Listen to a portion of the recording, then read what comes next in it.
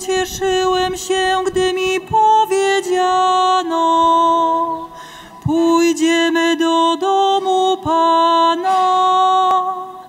Już stoją nasze... United in witnessing Jesus Christ, 308 Polish pilgrims of different Christian denominations from the town of Łódź set out on their journey to the Holy Land, where everything speaks and tells the story of the covenant between God and humanity.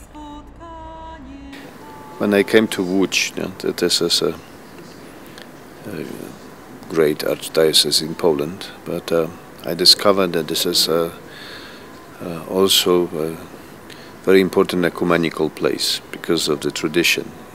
Even today, we still feel deeply rooted in that heritage, and just 2 or 3 months after my coming into Łódź, I met all the bishops from different churches, and we started to talk, to discuss the matter, how to do it, not if we want to do it, but how to do it. And so it finishes now, and 300 of us from 7 different churches.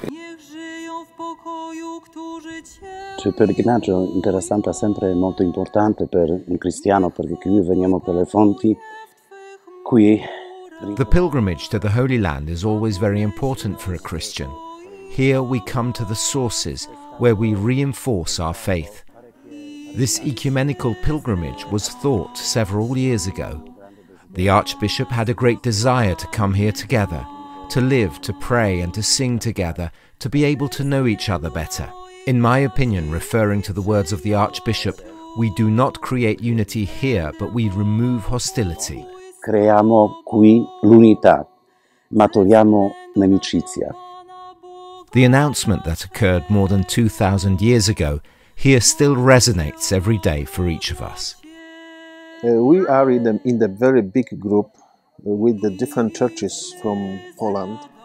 It is a large group with members of different churches, Catholic, Protestants and Orthodox. Altogether, all our Protestant Orthodox groups and ourselves have visited the Holy Sepulchre, the Galilee, and where the pastors camp, and also the Basilica of the Nativity. We have prayed together. Every day we have an ecumenical meeting. We read the Bible together. And this is a small movement, but a big step for the future of ecumenism. Every day we have the ecumenical meeting. We read the Bible, and I think so this is the small movement for the great step for the ecumenical future. Pilgrims who will become witnesses through life and through the Word. What we have heard, what we have seen with our eyes, what we have contemplated and that our hands have touched, we announce it to you.